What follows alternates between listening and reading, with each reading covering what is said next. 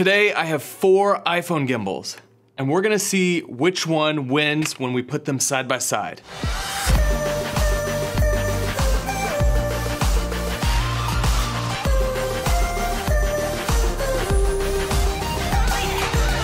So I get requests from companies all the time to do reviews on my channel for gimbals. It seems to be like the hot thing right now is gimbals, and smartphone gimbals specifically. There are so many different types of smartphone gimbals on the market, so I decided to test a few of them back to back to see what differences there are between different gimbals of this size and find one that works best, because I'm sure a lot of you are interested in the differences because these gimbals aren't that much different. However, I found there is quite a range in how these gimbals function and what my experience was working with each one. Now, before we get into testing these gimbals against each other, I was not paid to do this video by any of these companies. However, these 4 gimbals were sent to me for me to product test, but I definitely am gonna give you an honest opinion on my thoughts on these different gimbals. So I've got the DJI Osmo Mobile 2, I've got the Moza Mini M, I've got the Zhiyun Smooth 4, and I've got the FreeVision Vilta M. Now there's a few things to think about before we get into the minor differences between each of these gimbals. You know, what is the reason that you want an iPhone gimbal? There's a few features that come on gimbals that make it a lot easier to shoot than it is to shoot with just your iPhone in your hand. Now, one thing that I discovered is that when you're shooting with these small gimbals, when you take the stabilizer off your phone, so these stabilizers in the phone are very good. And when you take the stabilizer off, you actually get really jittery footage. So when I was doing the test, when I was playing around with all 4 of these gimbals, I took the stabilizer off and I realized that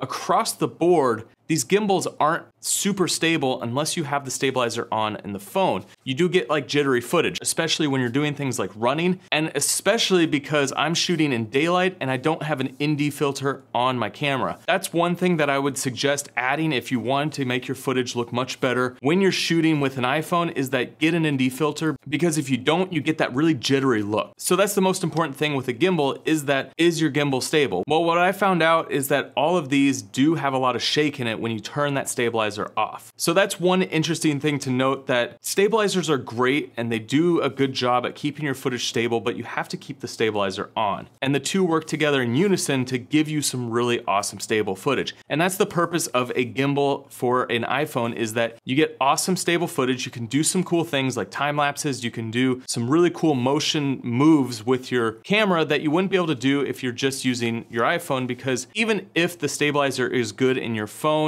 you're still hand holding it. So when you have a stabilizer, it does give you better looking smooth footage when you use the gimbal properly and you're not jarring it around all over the place. If you shake it up and down, you're still gonna get poor footage. So let me give you a rundown of each of these gimbals so you have an idea of the key features that each of these gimbals have and what makes each of them unique. The DJI Osmo Mobile 2 has a 15-hour battery life. It's got some key features like time-lapse, motion-lapse, hyperlapse, slow-mo, and it does have zoom control, which allows you to get smooth zooms while you're filming. This gimbal is lightweight and super portable with not a ton of buttons on it. You can use the DJI app or you can use Filmic Pro because it is integrated into the app. The FreeVision Vilta Mobile is another small portable gimbal. This one has a nice rubber grip that's easy to hold. It also has a 17-hour battery life. With this gimbal, you have a little bit more freedom with your time lapses, and you can specify how long you want to go between each shot. This gimbal uses a trigger on the back side to control all the modes, and when you hold the trigger, you can push up and down on the joystick to be able to zoom in and out, or you can push left and right and actually get a roll. So that makes it a little bit unique. You can get those nice touch angles. The Smooth 4 was born for filmmakers, as it says on the website.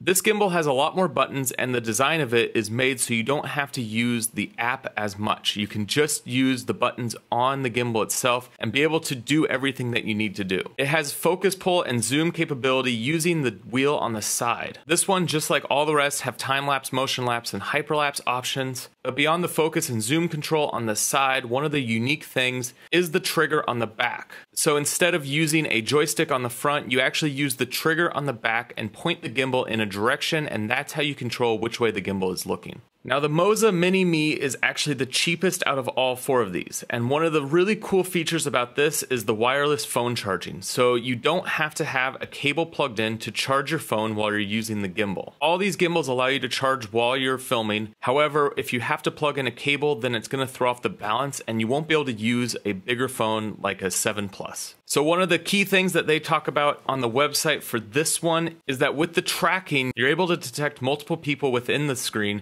and be able to track them all precisely. This one also has the ability to zoom using the scroll on the front, and it's got multiple accessory points so you can add different things onto the gimbal, like microphones or lights or anything that you want to add.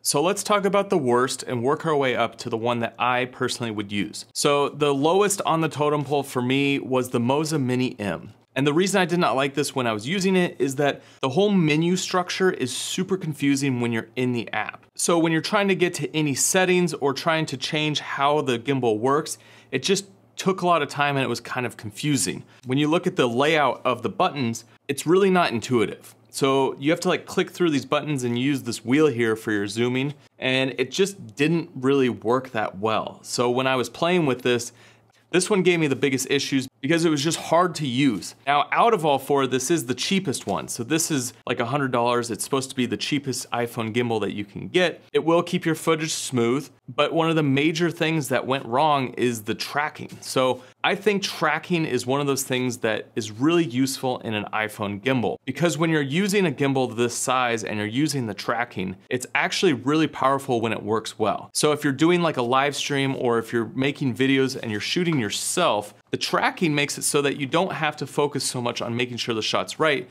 You could just focus on holding the camera out and the camera will always stay on your face. When you're shooting the other direction and you want to keep a shot centered the whole time, it makes it really easy to use the tracking feature. I think gimbals with this size of phones, that's one of the cool features that you have is that tracking. This tracking didn't work at all. It was just all over the place and it did not work. There's supposed to be some special tracking software in this that you could track multiple people and do all these different things, and it just could not hold the shot at all. Out of all 4 gimbals, I'm gonna say the Moza Mini M is the lowest on the totem pole.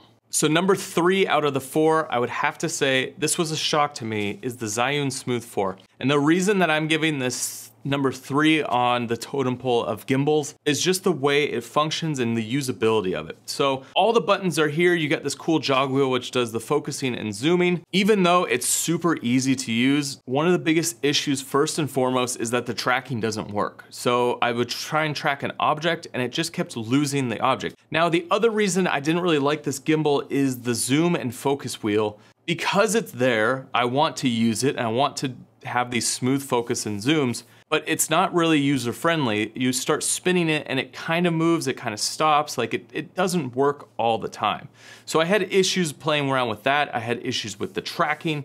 And then just in general, using this gimbal is a different kind of motion than other gimbals that I've worked with. So you actually have to hold the trigger on the back of the gimbal to be able to set it into follow mode where it will follow you. You let go and it's gonna freeze the camera. Now you could physically move it using your hand and put it in different directions, but just the way that this works where you have this different kind of motion to move the gimbal around, it made it harder to use because if I'm switching between like my bigger gimbals and this gimbal, it's different functionalities. So you're actually having to relearn how to do these movement patterns to get the shots that you want. Now, this isn't that big of a deal. If this is the only gimbal that you're working with and you're playing with this, you can really master it, but it actually stands out from a lot of other gimbals in general because it has this kind of different functionality. That mixed with the zoom and focus control not working very well, mixed with the tracking, makes it not the best gimbal. And then out of these 4 gimbals, it's actually the biggest. So it has the biggest footprint, which means that it's not as easy to carry around. Now the DJI and the Vilta, I could put in my pocket pretty easily as I'm walking around.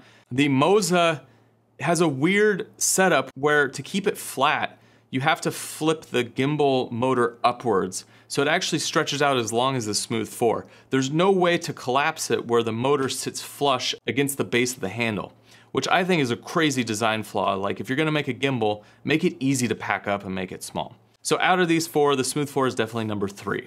Now it's actually a toss-up between the last 2 gimbals. You got the Vilta and you got the DJI Osmo Mobile 2. Now both of these gimbals are similar in size and similar in functionality. And one thing that stood out is both of these gimbals had very good tracking in their software. So if you tracked an object, it would stay centered almost the entire time and you never have issues. Now one thing with the DJI Osmo Mobile 2 is that you either only have lock mode or you have follow all mode, meaning that when you're holding the gimbal, it's completely locked. The other mode, follow mode, is the camera follows in all directions. Well, the DJI only has those two modes, whereas the Vilta also has an additional mode where it keeps the tilt locked off, but the pan moves, which I think is actually useful in sometimes. Another thing with the DJI Osmo Mobile 2 is that you're limited in your range. So this motor specifically is not 360 degrees around, so you can't move all the way around. It actually hits at a certain point. So if you're tracking something or if you're moving around a lot, you could hit that range. Whereas on the Vilta, you have a 360 degree motor here. Now, in terms of keeping your footage stable, both of them do a really good job. I did see a little bit more of an improvement with the DJI over the Vilta, but it's pretty small and it's not the biggest deal in the world. Now, one really cool feature about using the DJI is that they have integrated into the Filmic Pro app. So I know a lot of people use the Filmic Pro app, it's the app I use, to be able to have more creative control over your image on an iPhone. And the DJI Osmo is actually built into that app so that you can use the functions of your DJI Osmo Mobile 2 within the app Filmic Pro, so they work together. Both of these side by side are good choices if you're looking for an iPhone gimbal. I highly suggest either getting the DJI Osmo Mobile 2 or getting the Vilta M. I like keeping this one on me. It's a great gimbal to use all the time. The grip is amazing on it. The DJI is just plastic, whereas this one has a rubberized grip. It's just built a little bit stronger, more beefier. It just feels like this gimbal's gonna last, whereas this one's a little bit more plasticky. So like I said, it's a toss-up. Both these gimbals are very good, but out of these selections, I would choose one of the two. The DJI, if you want more creative control and you wanna use the Filmic Pro app, and it's integrated with the gimbal. Now you could definitely use Filmic Pro with the FreeVision Vilta M because you can access all the modes just from the trigger and the joystick on the front. So you actually can use it, it's just not integrated the same way that the DJI has. All right guys, I hope this gives you an idea of the range of gimbals there are out there for smartphones. There's definitely a lot of options and a lot of them are around the same price point. But I highly suggest not looking at the marketing that goes into some of these gimbals and actually look at the functionality of them, because there are some cool features that are stated on different companies' websites, but when you actually use the gimbal, it doesn't have the same functionality and it just doesn't work the same. So I'd love to know your thoughts on my choice between the Vilta and the DJI, and I'd love to know if you guys have had a different experience with the Moza or the Smooth 4. I hope this video helped in making your decision on which gimbal to get. If you're new to this channel, make sure you hit that subscribe button, turn on those notifications because you're not gonna wanna miss any of the videos I got on this channel. There's lots of filmmaking tutorials, I've got different reviews, also some pretty awesome travel vlogs from when me and my wife travel around the world. Also come find me on Instagram at Jeven Dovey, and guys, I will see you on the next one.